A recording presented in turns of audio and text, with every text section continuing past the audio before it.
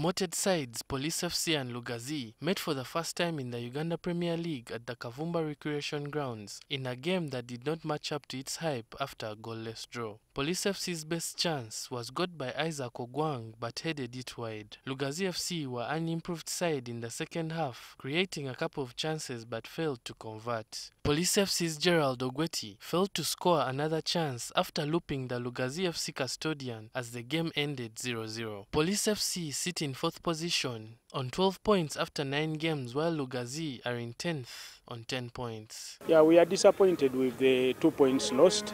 We were all over them in the second half particularly. So first half it was a competitive game, but second half we became the better side and we created most of the chances, but we didn't convert and we didn't do the desired concentration in the final third, but we can build on this point in our next game away from home. Yeah, it's not bad to draw with the Police here at Kavumba.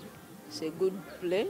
The guys played well, though tactically they changed their tactics in the formation.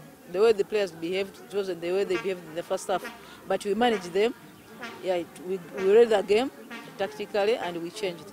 The league resumes tomorrow with 3 matches as Bull entertain Express while Maroons are on the road to Bright Stars. The late kickoff will see SC Villa lock horns with Wakiso Giants. Noah Walakira, NTV Sport.